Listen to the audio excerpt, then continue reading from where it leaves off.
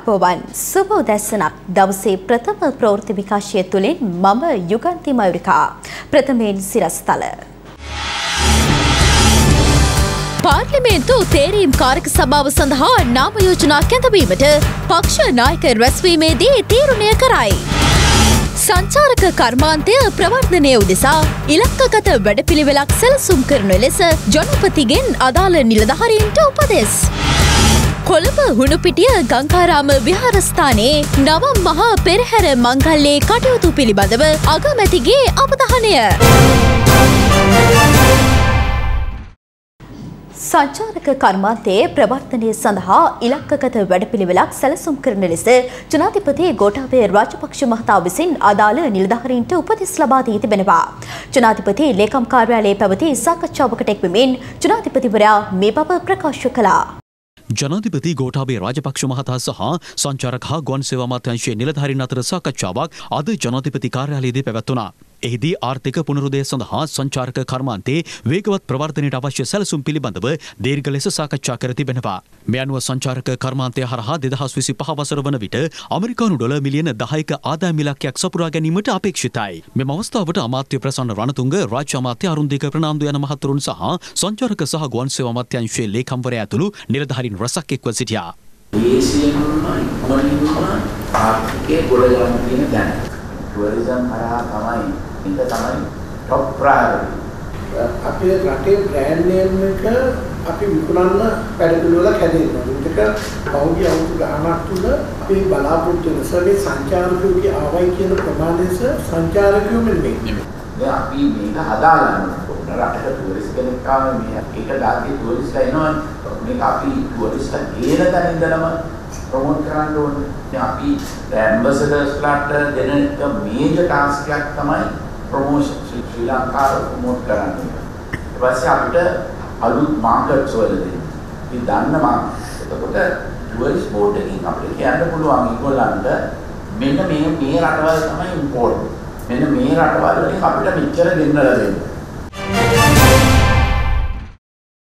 කොළඹ හුණුපිටිය ගංගාරාම විහාරස්ථානයේ වාර්ෂික නවම් පෙරහැර මංගල්‍ය පිළිබඳ සාකච්ඡාවක් ඊයේ පැවැත්වුණා. ඒ අග්‍රාමාත්‍ය මහින්ද රාජපක්ෂ මහතාගේ ප්‍රධානත්වයෙන්.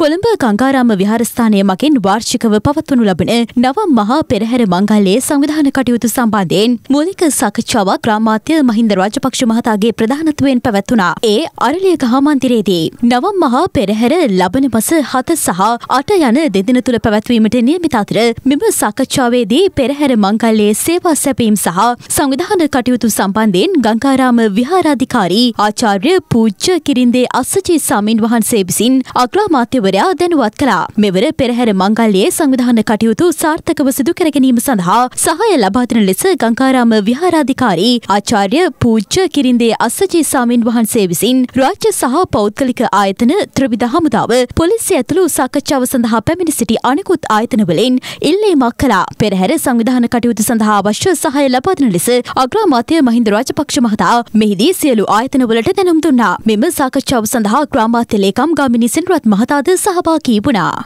මේ අතර කොළඹ තර්ස්ටන් විද්‍යාලයට වසර 70ක් සපිරීම නිමිත්තෙන් විද්‍යාලීය ක්‍රීඩාංගණයේ පැවති උත්සවයකට අග්‍රාමාත්‍ය මහින්ද රාජපක්ෂ මහතා එක් වුණා.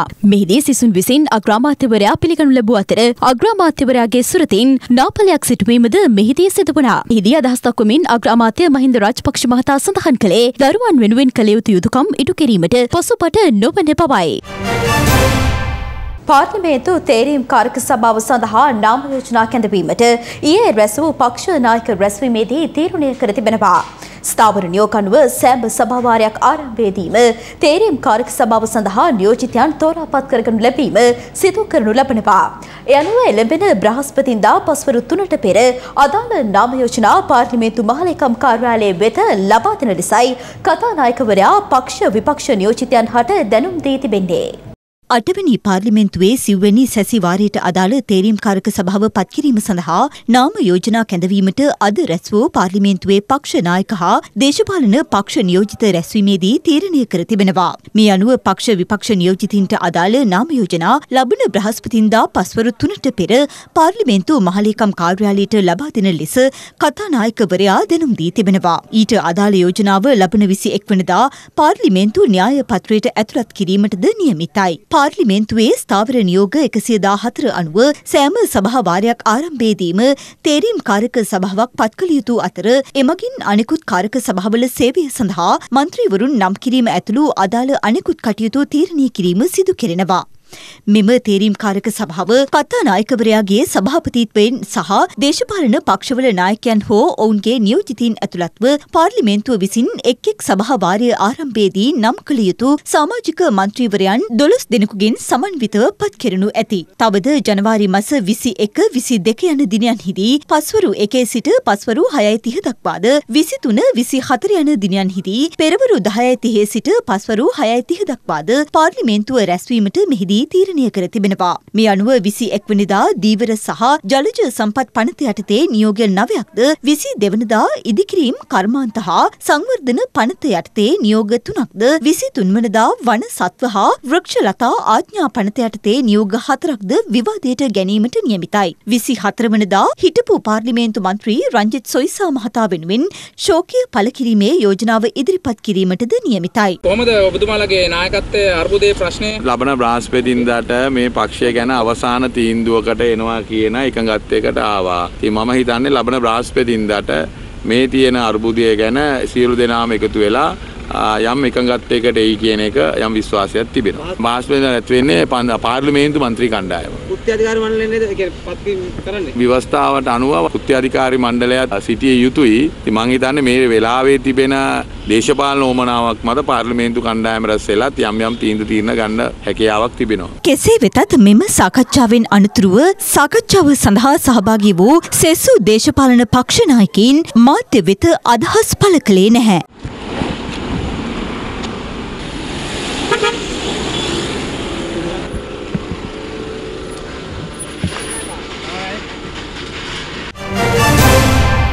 තවත් දින 45කින් පසු ජනාධිපතිවරයාට පාර්ලිමේන්තුව විසිරුවා හැරීමේ හැකියාව පවතින බව අමාත්‍ය ඩලස් අලහප්පෙරුම මහතා පවසනවා. ඒ කොළඹදී පැවති මාධ්‍ය සාකච්ඡාවකට එක්වෙමින් අදට හරියටම ගෝඨාභය රාජපක්ෂ ජනාධිපතිතුමාගේ පාලනය ශ්‍රී ලාංකීය පොළොව මත තහවුරු වෙලා අදට හරියටම දින 55ක්. හැබැයි පාර්ලිමේන්තුව රනිල් වික්‍රමසිංහ මැතිතුමාගේ පාර්ලිමේන්තුවේ අපේ පාර්ශවයේ නියෝජනය කරන්න ඉන්නේ මන්ත්‍රීවරුන් 89 දෙනයි. 136 දෙනෙක් ඉන්නේ අපේ පාලනයට එරෙහි පාර්ශවයේ නියෝජනය කරමින්. හැබැයි ඒතර මේ පාර්ලිමේන්තුව කොයිතරම් දුරට යන්න පුළුවන්ද?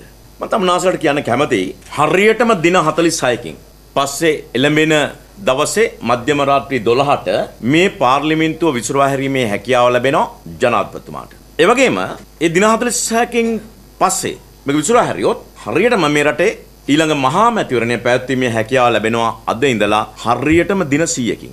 දැන් මගේ අවසාන කාරණේ මම හිතා වගකීමෙන් මේ රටේ බුද්ධිමත් දරුවන්ට කියන්නේ කිසිදු අවිශ්වාසයක් තියාගන්නට එපා. මාර්තු මාසේ අද ඇවිල්ලා මම ඔබට කියන්නේ ජනවාරි මාසේ 13 වෙනිදා මාර්තු මාසේ පළවෙනිදාට ප්‍රථම මේ රටේ රැකියා විරහිත උපාධාරී දරුවන් දැනට තියෙන සංඛ්‍යාලය කරන වල හැටියට 50000කට අධිකයි. සියලුම දෙනාටම රැකියාව ලබා දීමට ගෝඨාභය රාජපක්ෂ ජනාධිපතිතුමා සහ මහින්ද රාජපක්ෂ අගමැතිතුමාගේ මේ ආණ්ඩුව පියවර ගන්නවා. වත්මන් රජය 3/2ක බලයක් ඉල්ලා සිටින්නේ ජනතාවට සහන ලබා දීමට නොව බලය එක පවුලක එක පුද්ගලයෙකු වෙත ලබා ගැනීමට බව එක්සත් ජාතික පක්ෂ පාර්ලිමේන්තු මන්ත්‍රී හර්ෂණ රාජකරුණ මහතා පවසනවා. කොළඹ විපක්ෂ නායක කාර්යාලයේ පැවති මාධ්‍ය හමුවකට එක්වමින් ඒ මහතා මේ බව ප්‍රකාශ කළා. ගෝඨාභය රාජපක්ෂ මැතිතුමාව ජයග්‍රහණය කරෝලා කිරිබත් කෑවා ලුණු මිරිස් එක්ක. දැන් නම් ලුණු මිරිස් එක්ක කිරිබත් කන්න බෑ. රතු ලුණු කිලෝ එක රුපියල් 500ට වැඩි. හාල් 98යි කියලා තිබ්බට 98ට ගන්න හාල් නැහැ. ජීවන වියදම දරා ගන්න බැරි මට්ටමට දැන්පත් වෙලා තියෙනවා. මාස දෙකක් ගත වෙලා තියෙනවා. සහන ආධාර මල්ලකුත් නැහැ. ගැබිනි මව්වරුන්ට ලබා දුන්න මේ මල්ලත් නතර වෙලා. දැන් කියනවා 3/2 බලය දෙන්නලු. 3/2 බලයක් ඕනේද? ජනතාවට ලබා දෙන්න ඕන සහනය ලබා දෙන්න. මෙතුමන් ගම්මානලාටත් පුළුවන් එන්න අයවැයක් ඉදිරිපත් කරන්න. දුන්න පොරොන්දු ක්‍රියාත්මක කරන්න සම්පූර්ණ සහයෝගය අපි ලබා දෙනවා. නමුත් ඒක කරන්නේ නැහැ. වෙන මාධ්‍ය සංදර්ශන දාලා රටේ ඇත්තටම තියෙන ප්‍රශ්න ටික හංගලා තියෙනවා. ඉතින් පැහැදිලිවම අපි කියන්න ඕනේ අද 3/2ක බලයක් මේ අය ඉල්ලන්නේ මේ ජනතාවට සේවය කරන්න නෙමෙයි. එදා ජනතාවට සේවය කරන්නත් නෙමෙයි 3/2 බලය පාවිච්චි කරේ. මරණකම්ම ජනාධිපති වෙන්න පුළුවන් විදියට ව්‍යවස්ථාව වෙනස් කරගත්තා. අද 3/2 ඉල්ලන්නේත් ඒ වැඩේම කරගන්න. මේ තියෙන බලය එක පවුලකට එක පුද්ගලයෙක්ට ලබා ගැනීමේ වැඩසටහනක් තමයි කරන්නේ. ඒකින්ද සජිත් ප්‍රේමදාස මැතිතුමා පක්ෂ නායකවරයා හැටියට පත් කරලා ඉදිරි පාර්ලිමේන්තු මැතිවරණය ජයග්‍රහණය කරන්න අපි බලාපොරොත්තු වෙනවා එතුමාව මේ රටේ අග්‍රාමාත්‍යවරයා බවට පත්. අපේ ආණ්ඩුවක් හදලා ගෝඨාභය රාජපක්ෂ ජනාධිපතිතුමා සමග එකට වැඩ කරන්න අපි සූදානම්. රුපියල් 1000කට අපි දීපු පාසල් දරුවන්ගේ නිලැඳුම් වවුචරේ අද ගාන 525යි. රෙදි මිල අඩු වෙලාද? එහෙම නැත්නම් ආණ්ඩුව අසමත් වෙලාද? මේගොල්ලෝ කටින් බතල කොළ හිටවල තියනවා කරපු වැඩක් නැහැ. ජනාධිපතිවරයා ගිහිල්ලා තොග කඩේ වාඩි වුණාට රාජ්‍ය ආයතනයක රෝහලක ගිහිල්ලා නිරීක්ෂණය කරලා රටේ ප්‍රශ්න විසඳෙන්නේ අපි කියන ජනාධිපතිතුමාට එන්න පාර්ලිමේන්තුවට. 19 වෙනි සංශෝධනය අවශ්‍ය කරන්න ඕනේ කියලා කියන්නේ අයියට තියෙන බලතල මල්ලිට ගන්න. එහෙම නැතුව රටේ ප්‍රශ්න විසඳන්න නෙවෙයි. විපක්ෂයට මොනතරම් මඩ ගැහුවත් ජනතා සහන සලසන්න මේ ආණ්ඩුවට සහයෝගය දෙන්න සූදානම්. අපි ඔක්කොම හිරේ දැම්මත් හිරේ ඉඳලා හරි ඇවිල්ලා දීපු පොරොන්දු ඉෂ්ට කරන්න පාර්ලිමේන්තුවේ ඡන්දයක් අපෙන් අවශ්‍ය නම් ඒ ඡන්ද දෙන්න අපි සූදානම්. මිනිස්සු රවට්ටන්න පාර්ලිමේන්තුවේ බලය නැහැ කියලා කියන්නේ. මේ යන්නේ අපාය ඉන්ටර්වල් එකක්. මහමැතිවරණයේ 3/2 හම්බුනොත් තමයි අපාය පටන් ගන්න. අපාය ඉන්ටර්වල් එකේ මෙහෙමනම් අපාය පටන් ගත්තාම හොඳට තියෙයි. දැන් තේරුම් ගන්න මේගොල්ලෝගේ ඇත්ත මුහුණුව. මහමැතිවරණේ දිවත් ළඟ නොබලන්න දුර බලන්න. එක්සත් ජාතික පක්ෂය තුළ පවතින අර්බුදය මේ වන විට උග්‍ර අතට හැරමින් පවතින බව රාජ්‍ය අමාත්‍ය රෝහිත අබේගුණවර්ධන මහතා පවසනවා. කළුතර ප්‍රදේශයේ පැවති මාධ්‍ය හමුවකට එක්වෙමින් ඒ මහතා මේ බව ප්‍රකාශ කළා. දැන් අපි දැක්ක එක්සත් ජාතික පක්ෂයේ පහුගිය බ්‍රහස්පතින්දා නායකත්වයේ පිළිබඳවෙන් රැස් වුණා නායකත්වයේ ලබා දීමේ වැඩපිළිවෙල වෙනුවෙන්. රනිල් වික්‍රමසිංහට තියෙන නායකත්වය එතනම තියෙනවද? එහෙම නැත්නම් රනිල් වික්‍රමසිංහව ඉවත් කරලා සජිත් ප්‍රේමදාසට එක්සත් ජාතික පක්ෂයේ නායකත්වය ලබා දෙනවද කියලා. දැන් සිරිකොත ඇතුලේ ගිනි කෙලි සහ ගිනි අවි ආරම්භ වෙලා තියෙනවා. දැන් අපිට පේනවා වජිරාභය වර්ධනට තුට්ටු දෙකට දාලා බරිනවා. ඊළඟට කරු ජයසූරිය නායකත්වයට ගේන්න කිව්වට පස්සේ කරු ජයසූරිය ගැන කියනවා ඒකේ ඉන්න മന്ത്രിවරු මෙයා තමයි 18 දෙනෙක් කඩාගෙන පක්ෂේ කඩාගෙන පැනපු කෙනා කියලා. ඒ නිසා බොහොම පැහැදිලිව එක්සත් ජාතික පක්ෂයට මේ පරිසම් දෙන්නේ බෞද්ධ සමාජයට බෞද්ධ ස්වාමින් වහන්සේලාට කරපු පාප කර්මය තමයි අද UNP එකට පරිසම් දෙන්නේ. ඉදිරි අවුරුදු 5 තුළදී සෑම ප්‍රාදේශීය ලේකම් කොට්ටාශයකටම විශ්වවිද්‍යායතන ආරම්භ කිරීමට අපේක්ෂා කරන බව අමාත්‍ය බන්දුල ගුණවර්ධන මහතා පවසනවා. අමාත්‍යවරයා මේ බව ප්‍රකාශ කළේ හංවල්ල ප්‍රදේශයේ පැවති වැඩසටහනකට එක්වෙමින්.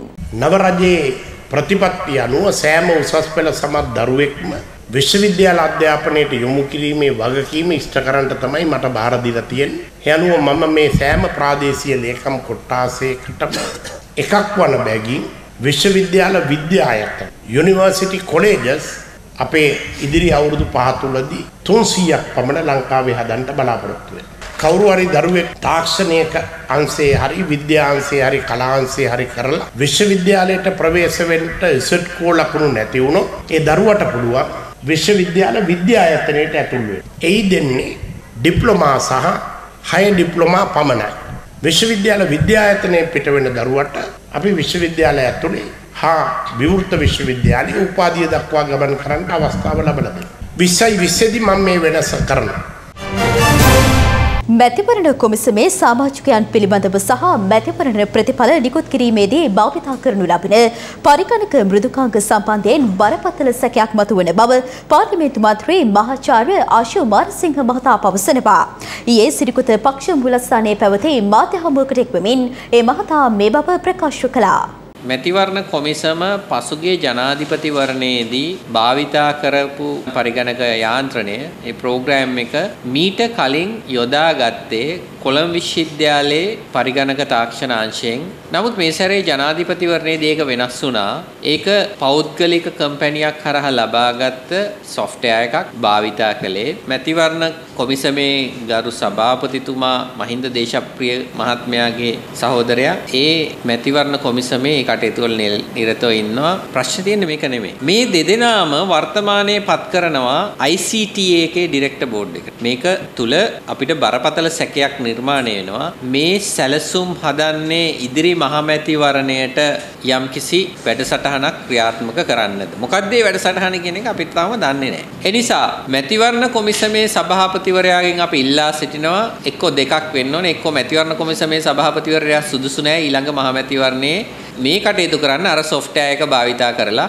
මොකද ඒ ආයතනයේ ICT එකේ ඩිරෙක්ටර්ස්ලා ඉන්න එක තවත් බරපතල ප්‍රශ්නයක්. මේ ප්‍රශ්නය අපි නගනවා මැතිවරණ කොමිසමේ සභාපතිවරයාගෙන්. වත්මන් රජය බලයට පත්වී මාස දෙකක කාලයක් ගත වුවද 2020 වසර සඳහා අයවැය යෝජනාවක් ඉදිරිපත් කිරීමට අපොහොසත් වී තිබෙන බව එක්සත් ජාතික පක්ෂයේ හිටපු මහලේකම් සත්තනායක මහතා පවසනවා. ඒ මහතා මේ බව සඳහන් කළේ ඊයේ කොළඹදී පැවති මාධ්‍ය හමුවකට එක්වෙමින්. මේ ආණ්ඩුව බලයට පත් වෙලා දැන් දින 100 ගත වෙමින් තිබෙනවා. විශේෂයෙන් ජනතාවගේ අපේක්ෂාවන් ඉටු කරන්න මේ ආණ්ඩුව ක්‍රියා කරන ආකාරය පිළිබඳව සෑහීමකට පත් වෙන්න පුළුවන්ද කියලා දැන් මේ රටේ බහුතරයක් වූ ජනතාව ප්‍රශ්න කරමින් තිබෙන බව අපිට පැහැදිලිව පේන කාරණයක්. පළවෙනි දේ 2020 සඳහා අයවැය ලේඛනයක් ආණ්ඩුව ඉදිරිපත් කළේ නැහැ. ජනාධිපතිවරණයේදී රටට ඉදිරිපත් කරපු සෞභාග්‍යයේ දැක්ම ක්‍රියාවට නංවන්න අවශ්‍ය අරමුදල් සම්පාදනය කරන්න අයවැයක් ඉදිරිපත් නොකිරීම බරපතල ලෙස මම හිතනවා රටට හානි කර. දැන් වෙලා තිබෙන්නේ ජනාධිපතිවරණයේ තිබුණු නිසා ජනාධිපතිවරණයට පාර්ලිමේන්තුව රැස් කරලා ඒ අනුමැතිය ලබා ගන්නට අයවැයට හැකියාවක් නොමැතිකම නිසා අතුරු සම්මත ගිණුමක් මගින් දැන් ආණ්ඩුව පාලනය වෙනවා. හැබැයි ජනාධිපතිවරණය ඉවර වෙලත් දැන් දෙවනි මාසෙත් ගත වෙමින් තිබෙනවා. තාමත් අයවැය ලේඛනයක් ඉදිරිපත් කරන්න ආණ්ඩුව සූදානම් නැහැ. විපක්ෂයක් හැටියට ආණ්ඩුවේ සංවර්ධන ක්‍රියාදාමය සඳහා සහයෝගය ප්‍රකාශ කරනවා නම්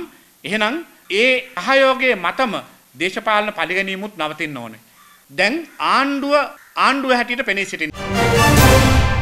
මහබැංකු වංචාව ඇතුළු දූෂණ වංචා පිළිබඳව නව අධ්‍යක්ෂක ජෙනරාල්වරයෙක් යටතේ කඩිනම් විමර්ශනයක් සිදු කරනු ඇතැයි තමන් අපේක්ෂා කරන බව රාජ්‍ය අමාත්‍ය වාසුදේව නානායක්කාර මහතා පවසනවා.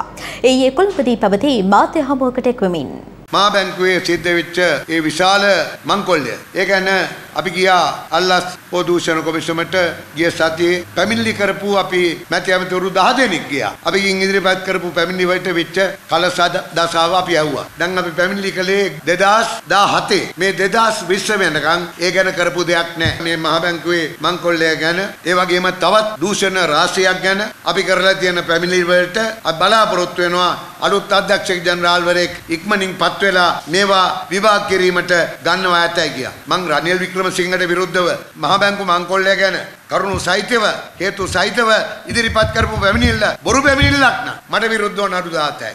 අපි ඒ අවදානමට මූණ දෙමින් තමයි මේවා ඉදිරිපත් කළේ. මොකද අපි හොඳින්ම දන්නවා මේ සෑම පැමිණිල්ලකම තිබෙන්නේ අත්‍යන්ත සත්‍යයි. කොළඹ වරාය නගර ව්‍යාපෘතියට අදාළ ප්‍රථම ප්‍රජා සත්කාරක වාර්තාව එළිදැක්වීම ඊයේ කොළඹදී සිදු වුණා. කොළඹ වරාය නගර ව්‍යාපෘතිය කිසිදු අනතුරකින් තොරව රාජකාරී පැය මිලියන 12ක් සම්පූර්ණ කරමින් 2018-2019 ප්‍රජා සත්කාර වාර්තාව එළිදැක්වීම සිදු කෙරුණා. මෙම අවස්ථාව සඳහා ප්‍රධාන ආරාධිත අමුත්තන් ලෙස ශ්‍රී ලංකාවේ චීන තානාපති ඇතුළු දෙස් විදෙස් රාජ්‍ය නියෝජිතයින් ඇතුළු පිරිසක් එක්ව සිටියා. Port City started with the design of the project. Colombo වරාය නගරයේ ගොඩනැගිල්ලක් පමණක් නොවේ. මෙහි නිර්මාණය භූමියේ අවශ්‍යතාවය මත ඉටුවුවද මෙහිදී දේශීය ජනතාව වෙනුවෙන්ද මෙම නිර්මාණයේ ඉඩහසර වෙන් වී තිබෙනවා. මෙය ගොඩනැගීමේදී පවා එහි ප්‍රතිලාභ ලාංකීය ජනතාව වෙත ලබා දීමටත් පියවරගෙන තිබෙනවා. මේ වන විට භූමිය පිරවීමේ කටයුතු අවසන් අදියරේ පවතිනවා. මෙහිදී විශේෂයෙන් සඳහන් කළ යුතුයි. මෙම භූමියේ පිරවීම් කටයුතු සඳහා වැලි ලබා ගැනීමේදී මේගම ආශ්‍රිත ප්‍රදේශයේ දීවර කටයුතු වල නිරත දිහවරින්ට සිදුවන බාධා වීම පිළිබඳවද අප අවධානය යොමු කළා. ඔවුන්ගේ දීවර කටයුතු සඳහා අවශ්‍ය මූල්‍ය ආධාර ලබා දීමද සිදු වූ අතර දීවර පවුල් සඳහාද සිය ජීවනෝපාය සාර්ථක කර ගැනීමට අවශ්‍ය කටයුතු සම්පාදනය කරනු ලැබුවා. ඇතැම් දීවරයින්ට සාම්ප්‍රදායික දීවර කටයුතු වලින් එහා ගිය ට්‍රෝල දීවර කටයුතු සඳහා අවශ්‍ය කටයුතුත් සිදු කර දෙනු ලැබුවා. එසේම ප්‍රදේශයේ කලපු ආශ්‍රිත ගැටලු වලටද අප විසින් විසඳුම් ලබා දෙමින් අපගේ වගකීම ඉටු කරනු ලැබුවා. මෙවැනි ක්‍රියාකාරකම් රැසක් සමග කොළඹ වරාය නගරය ගොඩනගනු ලබන්නේ අපගේ සමාජ පාරිසරික වගකීම්ද ඉටු කරමින් මෙහිදී සෑම ප්‍රතිලාභයක්ම ශ්‍රී ලාංකික ජනතාව වෙත ලබා දීමට කටයුතු කරන බව මම අවධාරණය කළ යුතුයි. Benefit all the people who are living in Sri Lanka. ඒත් සමගින් අපගේ උදැසන ප්‍රවෘත්ති විකාශය මින් නිමාවට පත්වනවා. යලි තමු මධ්‍යහන ප්‍රවෘත්ති විකාශයත් සමගින් ඔබට සුබ දවසක්.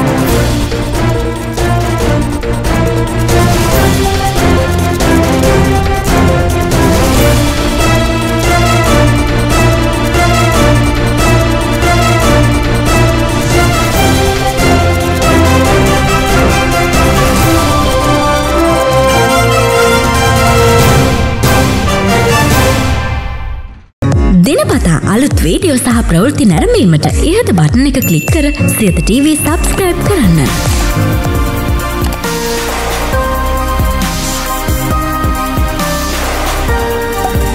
අලුත් වීඩියෝ ගැන මුලින්ම දැනගන්න මෙම සීනුව ක්ලික් කරන්න.